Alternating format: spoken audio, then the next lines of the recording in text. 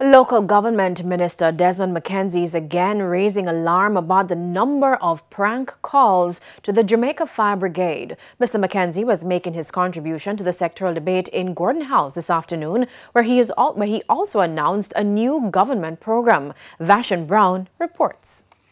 The local government minister says the Jamaica Fire Brigade continues to receive malicious calls from members of the public.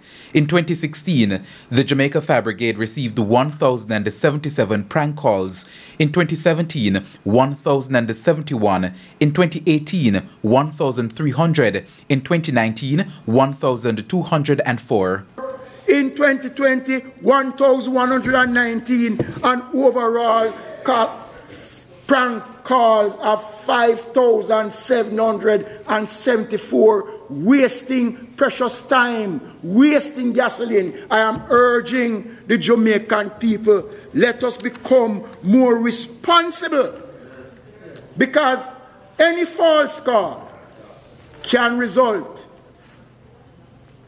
in some serious implications for the brigade. Mr. McKenzie said last year the Jamaica Fire Brigade responded to over 13,000 fire calls across the island. As a result, 31 persons lost their lives. 89 were injured, Madam Speaker.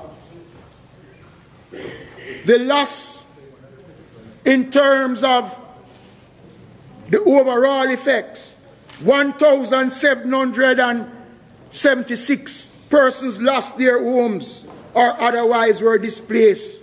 Turning to the issue of roads, the local government minister says a $650 million rural development program will be rolled out to develop communities in various parts of the island. The program will be piloted in Chambers Pen in Western Hanover, Madam Speaker,